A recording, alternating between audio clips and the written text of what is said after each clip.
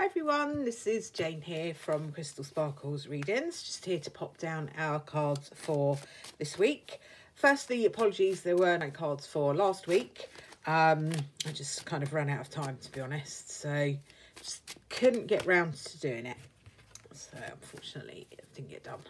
So let's have a look and see what we've got for this week.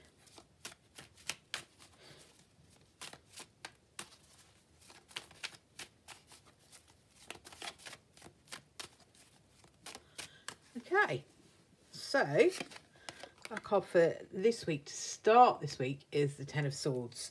Ten of Swords, fantastic card. It's all about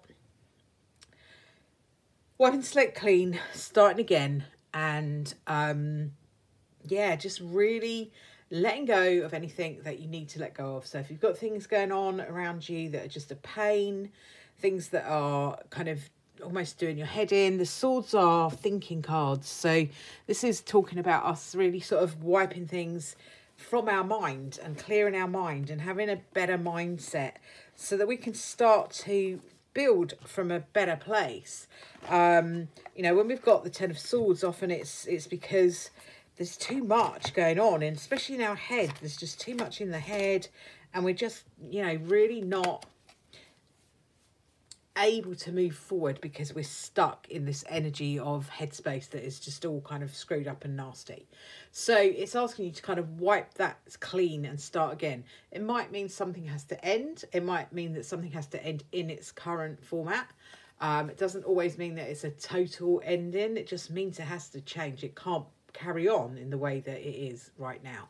So in terms of the beginning of next week, think about anything you need to clear out the way, to get rid of, so that you're ready to move forward in a better way. That will then give you much better energy. I'm just going to pop down a tarot of the mystical moments card. I absolutely love this deck so much. And now I'm throwing it on the floor. I love it, but I'm throwing it away. Let me just get it.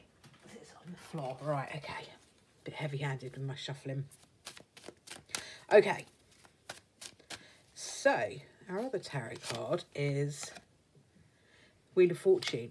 So the wheel is all about changes. So's the Ten of Swords to a degree, because we can't carry on in that energy. We can't carry on in this. So we have to make changes. What we do when we wipe the slate clean and we let this stuff go that is not really serving us anymore, is we make room for this change to come in. The Wheel of Fortune, to me, is a really positive energy. It's a better energy. It clears. This is all about clearing and making changes.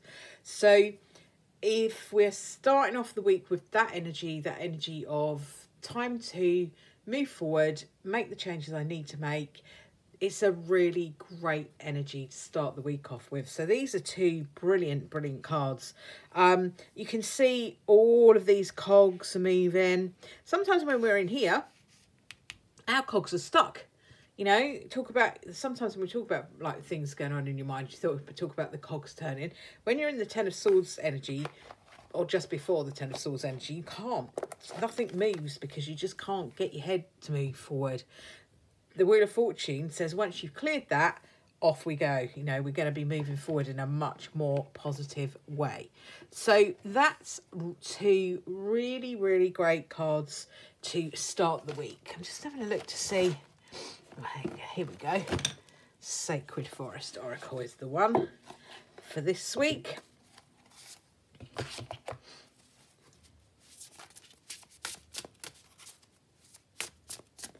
Okay.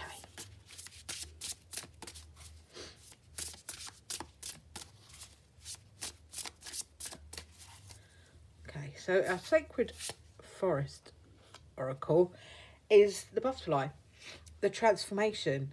So that's just adding to our story. When I read tarot and oracle cards, I read them like a story. When you put down just one card, it kind of gives you a bit of a snapshot, but it doesn't give you the whole story. So if we put down just the Ten of Swords, we might have been saying, right, okay, we need to stop something, we need to clear the ground, we need to start to be able to clear out the stuff we don't need. But that doesn't tell you the whole story, because the next bit of the story is when you've done that, you will get changes. And these changes are transformative for you. It's like the caterpillar changing from the caterpillar into the butterfly. So this is about transformation. There's a lot that can change this week if you do this. If you get rid of that energy, everything else is transformative for you. So it's really, really nice, positive, personal growth, personal development, all of that kind of thing. If you are looking at this reading and you're thinking, how does that apply to maybe my work? It might mean that you need to be changing jobs. It might at least mean you need to be changing your energy around your current job if you can't change jobs. But it would be suggesting to me that there might be an opportunity to change jobs looking at this.